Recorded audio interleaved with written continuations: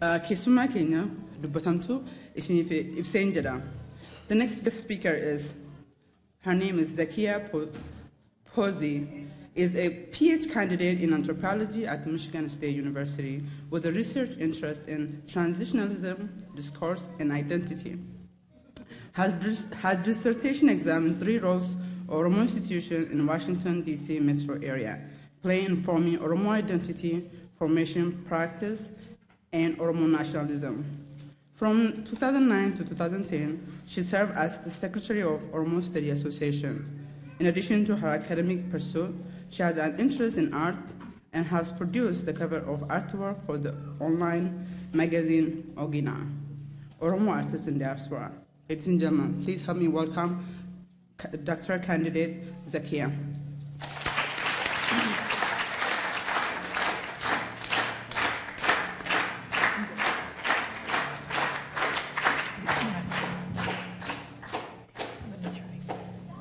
Thank you. I want to thank the organizers for inviting me.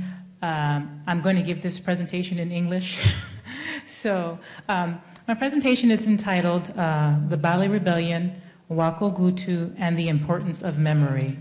I would like to talk to you today, not simply as a student or a scholar, but as a daughter of the diaspora seeking to share what she has learned about the Bale Rebellion through one of its participants, Obo Hangasu Wako Lugo. My presentation is about the characters and the context of the Bale Rebellion and the importance of memory for oppressed groups like the Oromo. This paper grew out of a Q&A session at this year's Oromo Studies Association conference. As an audience member asked a panel that I was on what we felt should be done to revive Oromo history. I did not have a satisfactory answer to his question. Instead, I simply expressed my frustration at trying to make sense of key events in Oromo history. I stated that we needed a better understanding of the past to simply get the elements of the story straight first before we could fully move forward and to use its lessons. There's a need to uncover and interrogate the past more than we have so far. For the Oromo today, this can be a difficult task because major events in Oromo history lack detailed accounts beyond simple timelines. There are 2 major reasons for this scarcity of detailed information about Oromo's role in history over the last 50 years. So the first one is the Oromo, since their incorporation, have lived under repressive regimes where simply speaking about one's past was and still is a perilous affair. As a result, Oromo voices have been rendered silent about key moments during the modern period. Second, the Oromo, for much of their history, have been an oral society, and instead of the past being located within historical monographs, it is contained within its people. So Oromo history is a living history. In the past, traditional oral historians ensured that the past was remembered via their accounts of what occurred during each Gada cycle. Further, family elders were also repositories of information. Today, however, these institutions have disappeared or eroded, and the only thing that we have left are the participants who participated in the recent past. We need to capture the voices of our elders before the information is lost and the stories untold. Thank you. At this stage, I would like to give you a brief summary of the rebellion. I know some people have done this already, but I'll just try to be brief. The Bale Peasant Rebellion took place from 1963 to 1970. This rebellion was the first time in modern Ethiopian history that the Oromo were able to conduct a protracted and highly coordinated rebellion against the state. The uprising was due to grievances stemming from the lack of political and administrative power, land alienation, taxation, ethnic hostility, religious discrimination, and ecological imbalance. Its primary goals were the repossession of land and the reassertion of ethnocultural identities. The people of Bale always viewed conquest as illegitimate. The revolt was a multi-ethnic collaboration between the Oromo and the Somali. Though the groups were distantly related, they were also distinct. The two were unified in their religious orientation and their experience of exploitation. However, they did differ. The Somali component wanted to reconnect Bale with the newly independent Somalia. The Oromo, on the other hand, wanted independence from both Ethiopia and Somalia. The rebels were able to effectively control much of the Bale province. It was only with the help of foreign military assistance, the withdrawal of support from Somalia, and the regime's change in its strategy with the rebels that brought about the end of the uprising. After the end of the insurrection, resistance still continued, but in a clandestine fashion. In order to fully understand why the rebellion occurred in the first place, I asked Obo Hangasu what life was like for the Oromo prior to the rebellion, and his answer was not what I anticipated. I thought that he would just talk about what immediately preceded the rebellion, but instead he gave me a kind of genealogy of conflict in the region. Okay, so the following comments will be based on an interview I did with Obo Hangasu. There were two different kinds of experiences the Oromo people had before the rebellion. Prior to conquest, the Oromo had their own way of life. First, they had their democratic Gada system, which regulated all aspects of Oromo society. It had laws to protect the life of humans, the environment, and plants and animals. It had laws that ruled how people should live together, how they should marry, how they should transfer power. The second way of life occurred when the oppressor came. They replaced our laws with those that did not care for humans or their animals. They brought about the selling and killing of people at will. Further, the things that the Oromo produced could be taken away at any time. It is this second way of life that gave birth to the rebellion. By the end of the 19th century, the Oromo's lands were occupied. Though this was the case, resistance continued. For instance, one example occurred in the 1930s when the Italians occupied Ethiopia. During this period, the people of the region had a break from oppression for 5 years. They experienced a different kind of life where they could actually live. They were able to think and get their hands on weapons and to prevent the Habashas from totally controlling their lives. When the British came back to drag out the Italians and to bring back the old regime, the people were ready to fight back this time. According to Obo Hangasu, the thought of the return of the old regime prompted a violent reaction from the Oromos and Bale. An example of this occurred when the Italians left and Haile Selassie was brought back. There was a battle between the Oromo and the imperial forces. At this battle, the Oromo defeated Selassie's army, and there were many casualties from the Selassie side. As a result, the name of this place was changed from Welmel or Malka Karsa to Malka Amara, the river of the Amharas, because it was the place where they were defeated. Mohammed Gada Kallo, Dirre Eresa, Chirri Jara, Jara Habisu, Haji Guya Dibe, Horo Galmo, Yambe Shonko, Buta Kumbi, Eresa, Kombe, Toreburu, Abdi Gudal, Tarre Gudal, Jaldal Mina, Butabada, Haro Bariso, Gobana Dayu, Robagada, Jilo Barisa, Aga Teso, Haji Jara, Brakitu, and many more helped to organize the people to fight sometime at the end of the 1930s. So after the battle, the enemy came back with a stronger force, dividing the people and buying the people off. They took 130 leaders to a place called Goba. They took them to the Ganale prison in Goba, where they were assassinated. There were some people like Chiri Jara, who was not captured, but his property was confiscated. 11 years after this battle, the nephew of Muhammad Gado Kallo organized the people, again in Anole, which is located in a place called Hangetu. He organized the people to fight the Habasha army, and the battle went on for 2 weeks. The military was sent in from all directions and cut the people off, and everyone there perished. You may wonder what all this has to do with Bale, but Obo Hangasu mentioned these events because he wanted to illustrate that Bale was not simply a one-time reaction or the brainchild of Somali irredentism of the 1960s. He wanted to show that it was not just agitated from outsiders as it was characterized by the Selassie regime. The Bale Rebellion had its roots in the local history of resistance.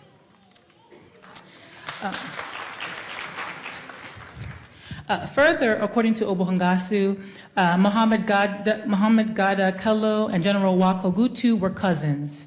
There was a familial link between the past unrest in the region and what occurred during the Bale Rebellion. General Wako Gutu grew up hearing the stories and grievances his people experienced due to their interactions with the Abyssinians.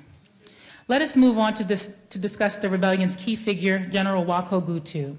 So prior to speaking to Obuhangasu, I really didn't know too much about General Wako Gutu, so the comments that I have below are based on our conversation. As a young man, General Wako Gutu was known to be very generous. He was what I was told was called bashasha. He was empathetic in his youth. He tried to be of service to those in his community. When the elders asked the youth for assistance, he was frequently the first to volunteer. Another trait that he possessed was the ability to forgive. If he had a conflict with you and it was resolved, he did not hold a grudge. And sometimes there were extreme conflicts and he was able to get over it and be forgiving. Further, he had an early inclination to fight, especially against injustice. As a young man, when he was 14 years old, he got a gun without his family knowing. In those days, there was a weekly market. The police in charge of maintaining order were instead often causing disorder. If they desired goods like honey or butter or goats, they could buy them at any price that they saw fit, or simply take the items and beat the sellers if they resisted. They were the rule, and they could do what they felt, and no one could stop them.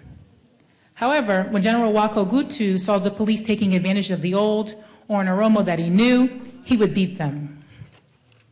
Knowing the government, so after a while, so he would beat them. His father, Gutu Usu, was a known man, a kalu, and the people had a great deal of respect for him. So though General Wako was not from a poor family, he felt the need to help those less fortunate and also the vulnerable. Because of his actions, in a short time, he became known to the government, the police, and his community. He obtained a reputation for standing up for his people.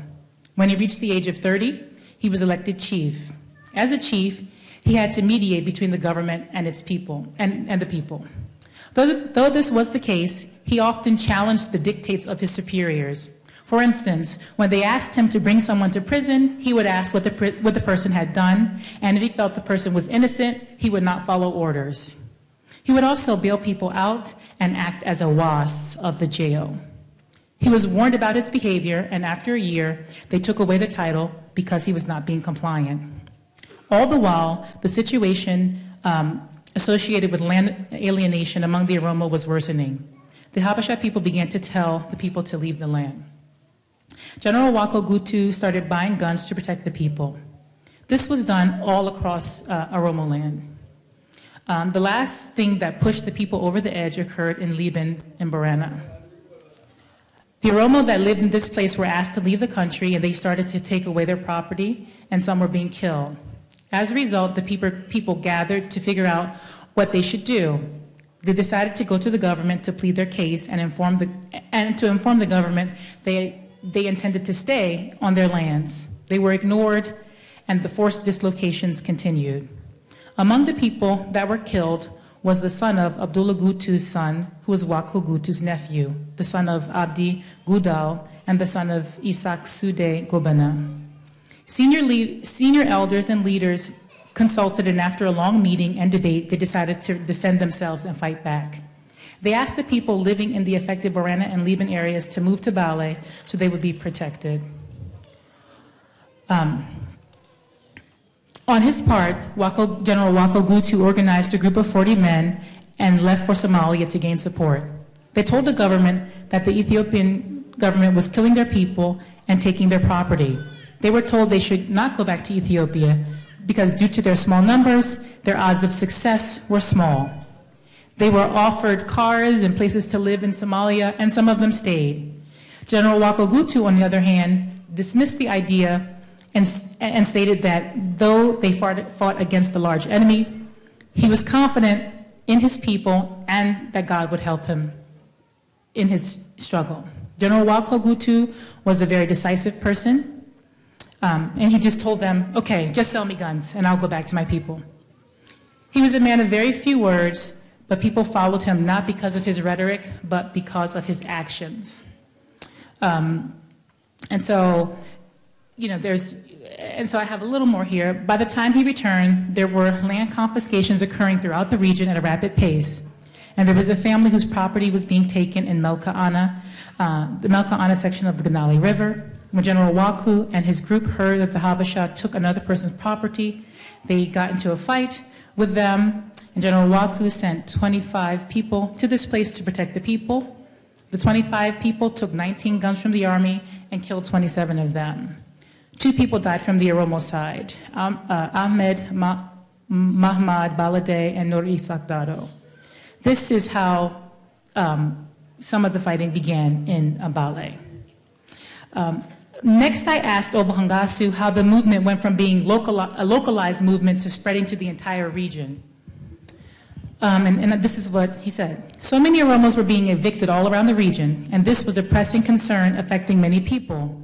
When the news spread that the Oromos had successfully organized themselves to protect their lives and property, the people in other areas were inspired. They began to think, if the people around Liban, Barana, and Bali did it, why don't we try? This began to be replicated again and again all around the region. People started to think that change was possible. People were always resisting in Bali because they never fully accepted conquest. What made this area strong was the culture at the time. Their ethos was such that they believed it was better to perish than to accept oppression in their own land. Bravery was admired within traditional Oromo society, and this was an influential force. Many aspects of traditional culture survived in Medawalabu. It was not diluted. As a result, they were able to use these elements to their advantage in their fight against oppression. Historically, the Oromos had connections to other Oromos all around the region and could call on one another for help through traditional relationships. And these relationships could not be easily infiltrated by outsiders. This is what helped the people of the Bali Rebellion. So culture was significant. In the conversation that I had with Obuhangasu, I was only able to scratch the surface of the rebellion, and after nearly a few hours of conversation, I realized that it would take much more to even get to the heart of the story. There's so much work to be done about the rebellion and other key elements in Oromo history. So through a conversation about the past, I, a member of the diaspora, was able to gain some insights into the root causes of the uprising and its leader. This 50th anniversary jubilee is a monumental occasion because this is an act of commemoration and heritage building. So now I want to talk to you a little bit about memories, right? So memories of the oppressed are often viewed by the dominant group as being heavy burdens. They have the potential to be triggers of unrest. They have the potential to be pathological and obsessive. So dominant groups typically view memories in a negative way, especially if they're held by the oppressed. While it is true that the weight of certain kinds of memories, like trauma, can be debilitating and inhibit action and growth, this can't be said of memories more generally. Memory has other functions as well. Let's talk a little bit about this burden of memory. Is heaviness truly terrible and lightness splendid? So is being free of memory a splendid thing, and is being burdened a bit by memory such a terrible thing? Those in power often provide a remedy for excess memory of its minorities, and they suggest that you guys participate in amnesia. So amnesia is often seen as the corrective to memory.